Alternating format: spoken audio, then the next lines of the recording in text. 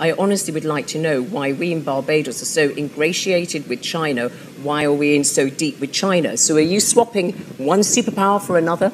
Well, once again, I regret that the person who asked the question doesn't know our history.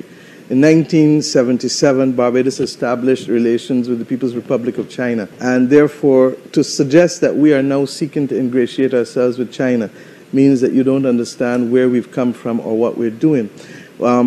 Any country that lives in this world today, to exist in this world, ought to have relations with every country. And China is clearly a global power. And for us not to have a relationship with China, even if we didn't have one 47 years ago, would be foolish. But you've been very complimentary about China. You had a phone conversation with President Xi Jinping recently. You said this is all about strengthening the relationship with China. In 2019, the government signed up to the BRI, the big infrastructure projects and so on. And some people are suspicious. They think that China wants to buy the family silver. But let's put it this way. I've also been very complimentary of the Americans and the British and the Canadians. So that for me not to be complimentary of China seems unusual.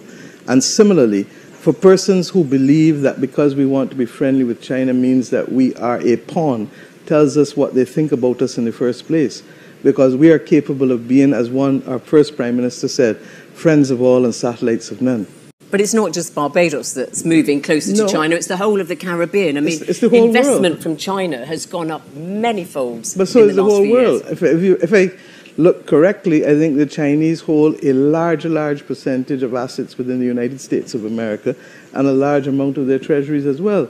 So for you to focus on the Caribbean or Africa with China without recognizing the role that China is playing in Europe or in the North Atlantic countries is a bit disingenuous and really reflects more that we are seen as pawns, regrettably, rather than countries with equal capacity to determine our destiny and to be part and parcel of that global conversation to fight the global issues of the day like climate and the pandemic. All right, well, that's put me in my place, hasn't it? No, not at all.